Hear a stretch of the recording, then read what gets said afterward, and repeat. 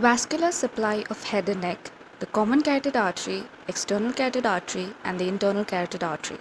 The arteries supplying the head and neck region arise primarily from the aorta, which arises from the left ventricle. The aorta is divided into ascending aorta, arch of aorta, and the descending aorta.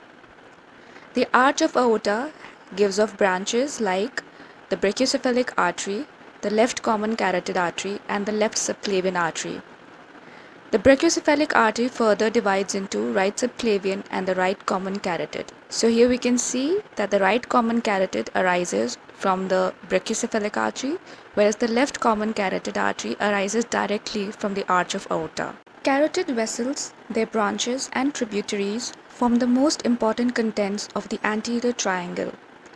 The external carotid artery gives 8 branches which supply thyroid gland, muscles of tongue, face, ear, occiput, pharynx, temporal region, and wide area around the maxilla. The right common carotid artery is a branch of the brachiocephalic artery. It begins in the neck behind the right sternoclavicular joint. The left common carotid artery is branch of the arch of the aorta.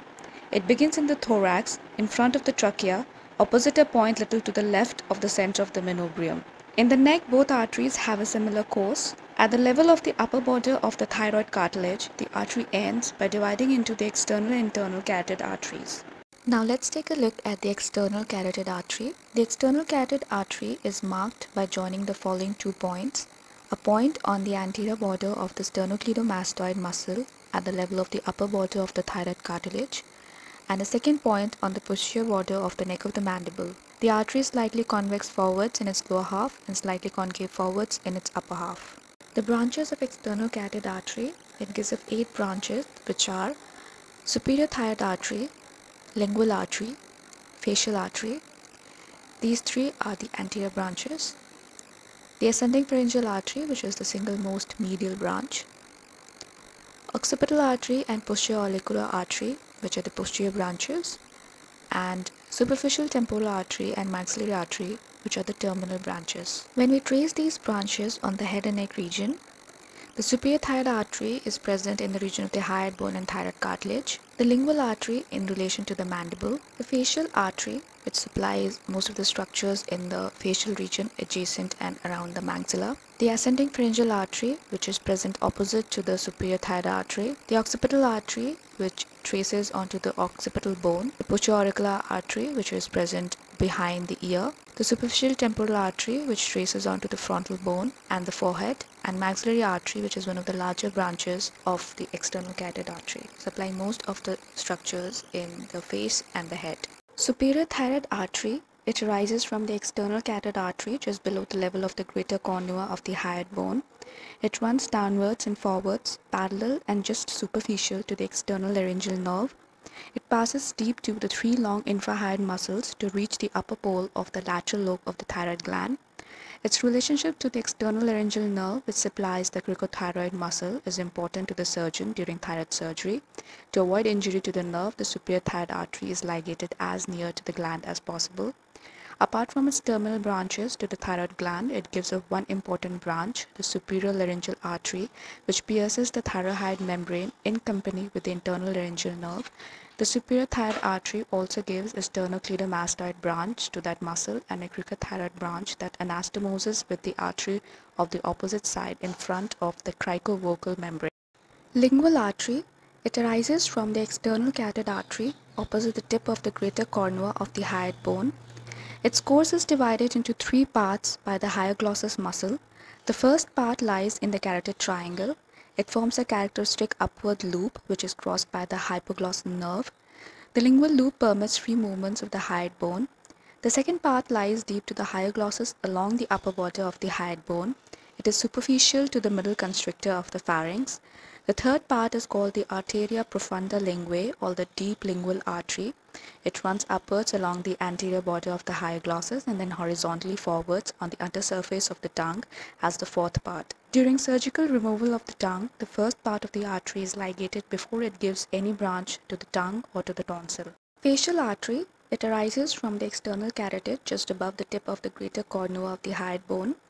It runs upwards first in the neck as cervical part and then on the face as facial part. The course of the artery in both places is tortuous. The tortuosity in the neck allows free movements of the pharynx during deglutition. On the face, it allows free movements of the mandible, the lips, and the cheek during mastication and during various facial expressions. The cervical part of the facial artery runs upwards on the superior constrictor of pharynx deep to the posterior belly of the digastric. It grooves the posterior border of the submandibular salivary glands. Next, the artery makes an S bend with two loops, first winding down over the submandibular gland and then over the base of the mandible. The cervical part of the facial artery gives off the ascending palatine, tonsillar, submental, and glandular branches for the submandibular salivary gland and lymph nodes.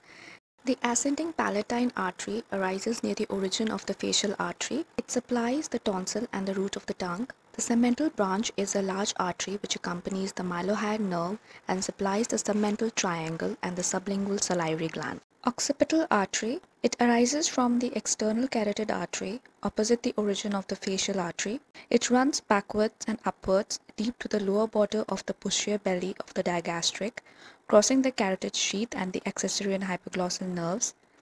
It runs deep to the mastoid process and to the muscles attached to it, which are the sternocleidomastoid, digastric, splenus capitis, longissimus capitis, and then it crosses the rectus capitis lateralis, the superior oblique, and the semispinalis capitis muscles at the apex of the posterior triangle, and finally pierces the trapezius as it comes to lie along the greater occipital nerve. In the carotid triangle, the artery gives two sternocleidomastoid branches. The upper branch accompanies the accessory nerve and the lower branch arises near the origin of the occipital artery. The branches of the occipital artery are mastoid, meningeal, and muscular. One of the muscular branches is large, called as the descending branch. The posterior auricular artery arises from the posterior aspect of the external carotid just above the posterior belly of the digastric. It runs upwards and backwards deep to the parotid gland.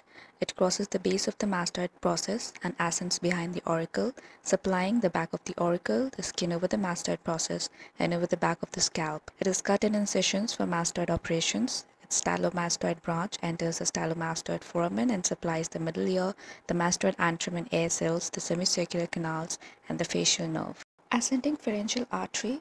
It is a small branch that arises from the medial side of the external carotid artery. It runs vertically upwards between the side wall of the pharynx, the tonsil, the medial wall of the middle ear, and the auditory tube. It sends meningeal branches into the cranial cavity through the foramen lacerum, the jugular foramen, and the hypoglossal canal. Superficial temporal artery. It is the smaller terminal branch of the external carotid artery. It begins behind the neck of the mandible under cover of the parotid gland. It runs vertically upwards, crossing the root of the zygoma or pre-auricular point, where its pulsations can be easily felt.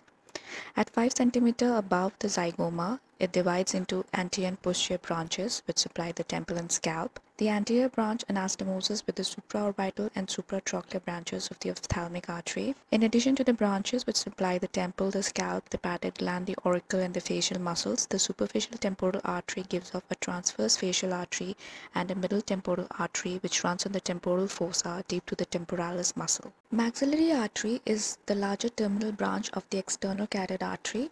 It begins behind the neck of the mandible under cover of the parotid gland. It has a wide territory of distribution which is divided into 3 parts by the lateral pterygoid. The branches of the first part are deep auricular, anterior tympanic, middle meningeal, which is quite an important branch, accessory meningeal, and inferior alveolar. The branches of the second part are deep temporal, pterygoid, mesenteric, and buccal. The branches of the third part are posterior superior alveolar, infraorbital, greater palatine, pharyngeal, artery of pterygoid canal, and sphenopalatine in the terminal part. As it is quite an important and descriptive branch, so we shall discuss it in a separate presentation.